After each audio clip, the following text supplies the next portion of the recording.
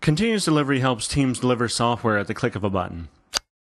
Every part of the software delivery process is automated, from check-in to production. This includes the application code, configuration, the infrastructure, and database changes, really everything.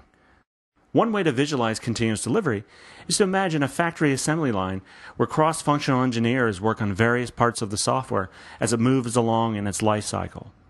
Now, in the past, teams might only deliver software every few months or so. It's because of manual error-prone processes. Often, pieces of the delivery package go back and forth between teams separated by silos. This is a long, drawn-out, and expensive exercise with the final package assembled at the 11th hour, with teams vowing to never repeat it again. With continuous delivery, software can be delivered several times a day, once a week, or as often as you want. It's always in a releasable state.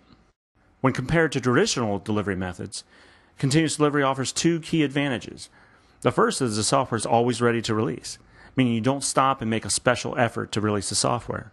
The second is that there aren't any walls between the teams. Instead, there are delivery teams that are made up of developers, testers, DBAs, operations, and so on, all contributing to a single path to production. So we're not just talking about developer changes here. So no matter if the change is a change to the infrastructure, the data, or whatever, the entire package gets built, tested, analyzed, and deployed. When it passes all these checks, it becomes a release candidate that can potentially be released to users, if the business chooses to do so. Now, when a problem is discovered, quick feedback notifies team members that something's wrong and they need to fix it, and the assembly line stops.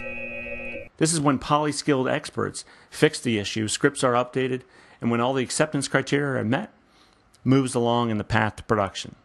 So in summary, continuous delivery is concerned with all parts of a software system and how all team members work as a part of the single path to production.